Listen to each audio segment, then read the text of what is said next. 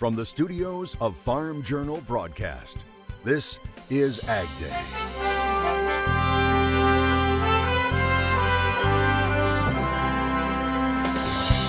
A calling.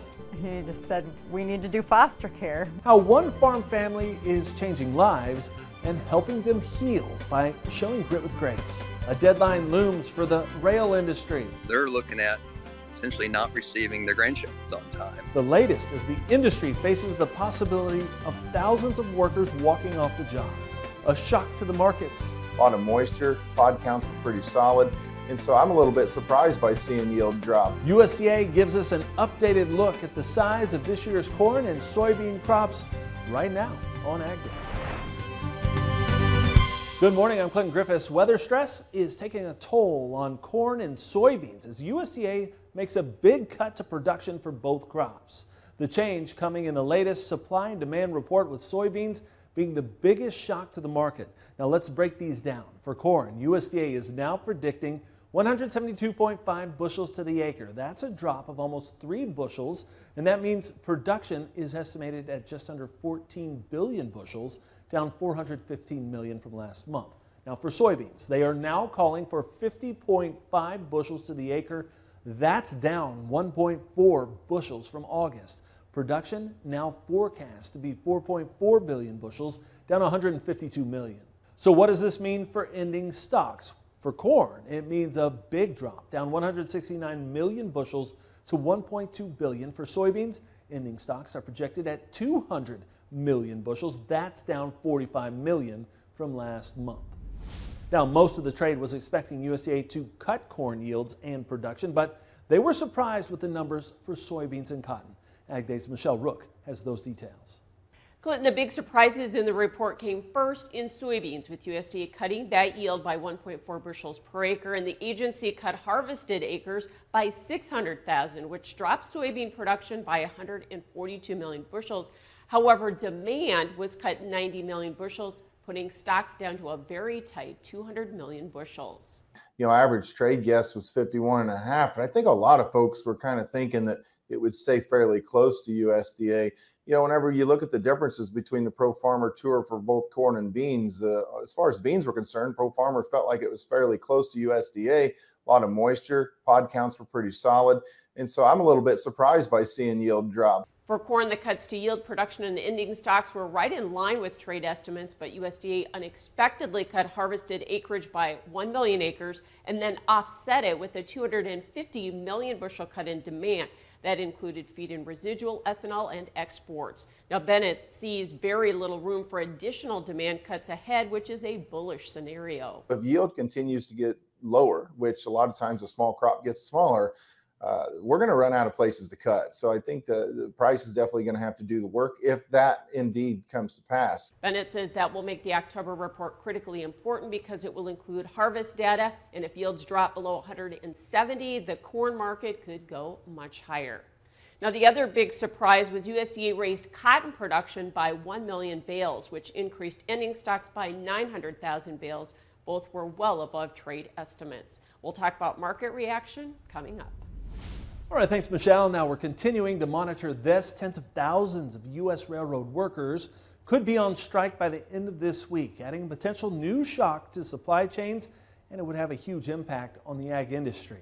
While 10 of the 12 railroad worker unions have struck deals to avoid a strike, the holdouts include the Brotherhood of Locomotive Engineers and Trainmen and the International Association of Sheet Metal, Air, Rail, and Transportation Workers. Now, they account for more than 90,000 rail employees. Union workers want salary increases and back pay for hours worked since 2020.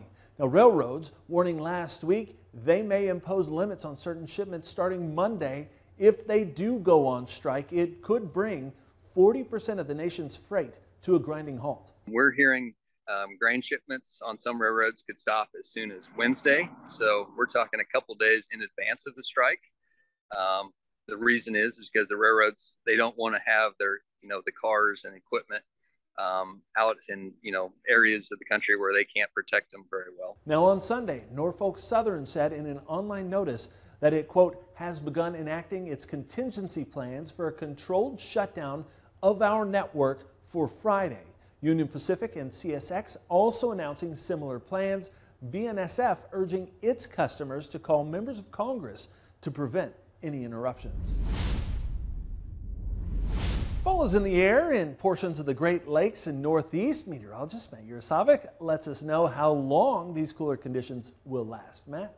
Yeah, Clinton, that's right. We've got more unsettled weather in the east. Lots of warmth through the middle part of the country, and that's eventually going to spread back to the East Coast as we head through the end of this week. But let's take a look at that jet stream on this Tuesday, where we've got more unsettled weather. That low still moving through parts of the Ohio Valley and going to move into the Northeast, bringing more rain along with it. Cooler temperatures there as well. Temperatures in the upper 60s, low 70s in parts of the Great Lakes and the Northeast. Still warm, though, across the middle part of the country where that ridge continues to build, and it's going to build back into the eastern half of the country as we head through the end of the week, where we'll see temperatures back in the 80s and 90s across the east. Still a little bit cooler in the southwest, more unsettled weather there, especially in parts of Utah. Take a look at the rainfall as we head over the next 10 days. A lot going on in parts of the west, and then it looks like another system will break out in the northern plains and the center part of the country through the weekend and into early next week, and that's something that we'll continue to track right here on Ag Day. And harvest is rolling in Canada. Tyler Bartmanovich lives in the Red River Valley of Manitoba. Tyler chasing the sun to bring in this year's harvest. I'll have more on your forecasts coming up. 3 million egg-laying hens are being euthanized in Ohio after the highly contagious avian influenza was confirmed. Now, the positive cases happening in a Defiance County commercial egg-laying operation. Also last week, High-Path AI was confirmed in a commercial turkey meat operation in Morrison County, Minnesota. Checking the updated map from USDA, it shows the virus has now spread to 39 states, affecting more than 43 million birds. Now, market watchers are growing concerned about what these losses could mean when Americans start buying their Thanksgiving turkeys. It appears to be coming back in the fall, which has not been the typical seasonal pattern. It hasn't had a big explosive growth yet like we've seen this spring, but if it does take off, it is, we are detecting herd flocks out there that have contracted avian influenza, and if that really takes off in the next few months, it could pose a problem. CoBank releasing its thoughts on the situation, adding wholesale spot market values for fresh tom breast meat has eclipsed $6.50 per pound. Now that's a level previously deemed unattainable. At the same time, breast meat in cold storage dwindled to a low of just 43 million pounds in April before stocks began building up again during May. Michelle will have more market reaction to the latest supply-demand numbers from USDA and what they mean going forward next in analysis. And later, farm and family take on new meaning for one couple, showing grit and grace. Ag Day is brought to you by Endzone from Farm Shop MFG, which allows you to rehydrate your soybeans from 10 to 13%. On a 20,000 bushel bin, that's an extra semi-load added to your bottom line. Order your Endzone fan now and get 13% off while supplies last.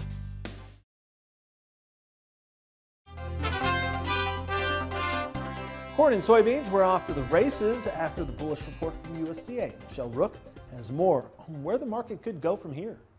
Joining us with the report and market analysis, Darren Fry, Water Street Solutions. Darren, the biggest surprise in the WASDE, the lower yield and harvested acres in the soybeans. How much higher do we need to go to price this in? Well, I think soybeans are probably going to open up now to that 1540 area. I think the real shock was not just the yield decline, but also the 600,000 acres that disappeared from harvested. And that really brings the balance sheet in a much tighter situation. Even though we all expect Brazil to grow a big crop, hey, we got to get to January, February. We can't have any hiccups down there. So it was just flat out bullish today for soybeans. And we saw production cuts on yield in a lot of states, didn't we? Wasn't just the West.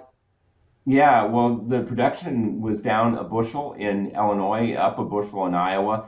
But then if you look at Kansas and Nebraska and South Dakota, we saw the bean, not only the area get cut, but also the production as far as a per acre basis on yield. So it was pretty dramatic, and the beans responded accordingly. So corn yield, production, ending stocks cuts were all about as expected. However, we also saw a cut in acreage there offset by a big drop in domestic demand. And so going forward, what do you think? Do small crops get smaller, and what does USDA do with demand going forward then? Well, definitely small crops get smaller, and I would expect that with this cut, which is like the 5th largest on record here, from August to September, we'll see more cuts as we go to October, possibly even into November. Ear weights will probably decline. We know that happens, especially the way the West has been. So I would expect a smaller yield. Demand will be reduced here as we take prices higher and as we face some economic woes. Unless we see some good data out of tomorrow's inflation number, we could see the macro market start to pull back, and that will also spell some trouble for the demand side of the balance sheet. And quickly, cotton saw a big pull down in production, or a big uptick in production, but the market didn't look like it believed it. Yeah, it didn't. It got a lot more acres that probably were there when FSA had them in July, but when they certified and they released them today, big jump in acres, but I don't think a lot of people believed it. We saw cotton rebound strong off its lows to finish higher on the day. Okay, hopefully it's got some more upside then. Thanks so much, Darren Fry with Water Street Solutions. Full analysis at agweb.com. And we have more Ag Day coming up. For marketing strategy specific to your operation, contact Water Street Solutions at 866-249-2528 or online at www.waterstreet.org.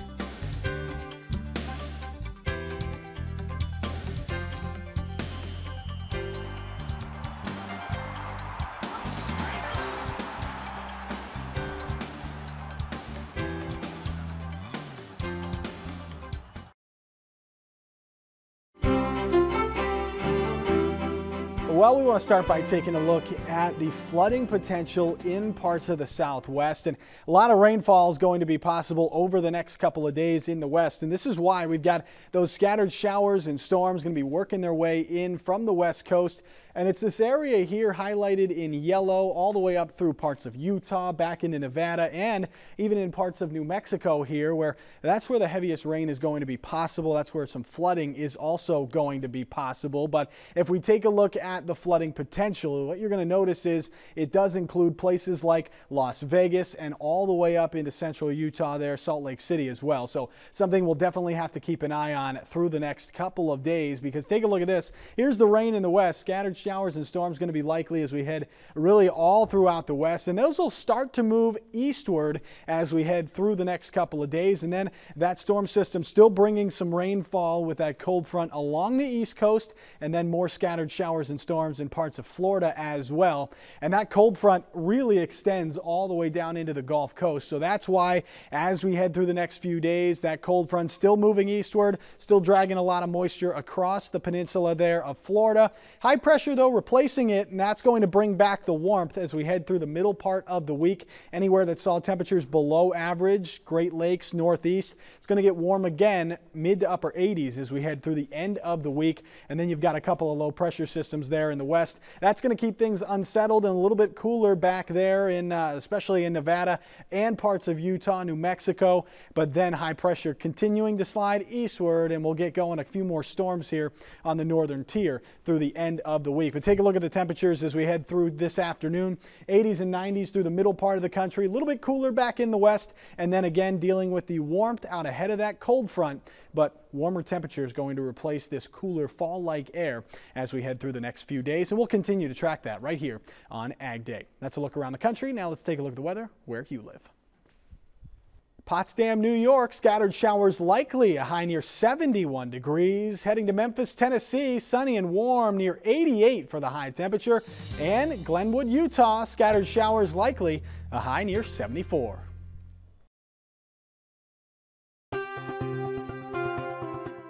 Butter prices are hitting new record highs as grocery stores start to order more for holiday baking time.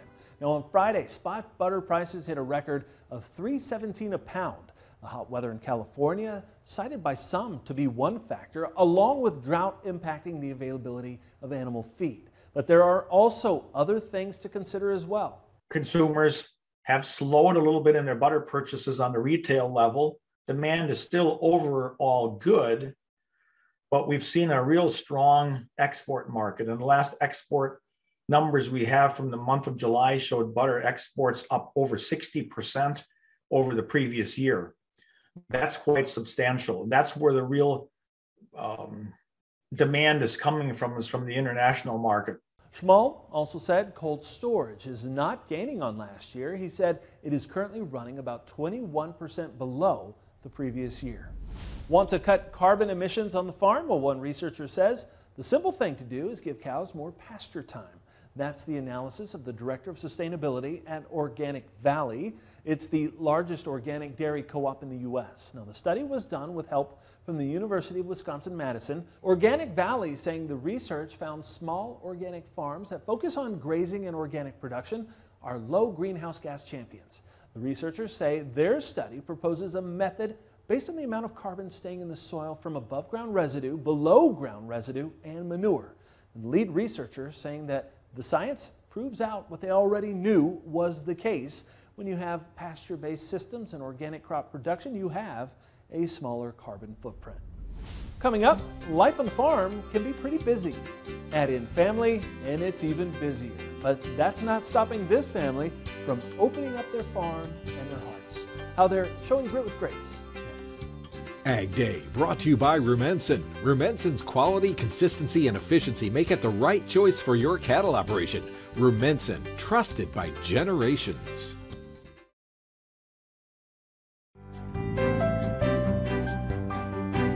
Grit with Grace is brought to you by Zoetis. Your dedication runs deep, and it fuels everything Zoetis does.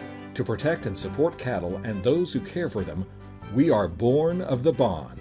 Learn more at bornofthebond.com.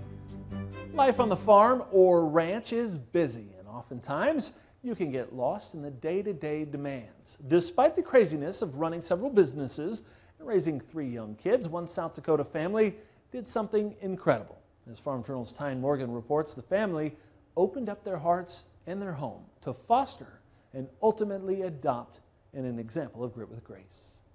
So when we, first got married, we actually went through a really hard time of infertility, not being able to start a family. I really struggled with that, just feeling like a failure.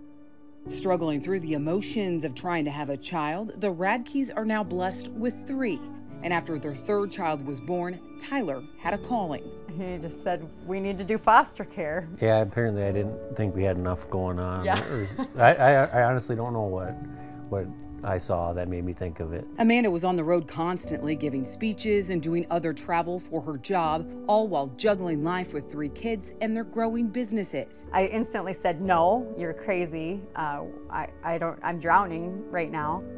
That day, Amanda headed to the airport for a work trip, and on the plane, her heart was changed. But again, God had a different plan because I got on a plane, and the movie on the plane that day was Instant Family, which is a movie about foster care. We called the office.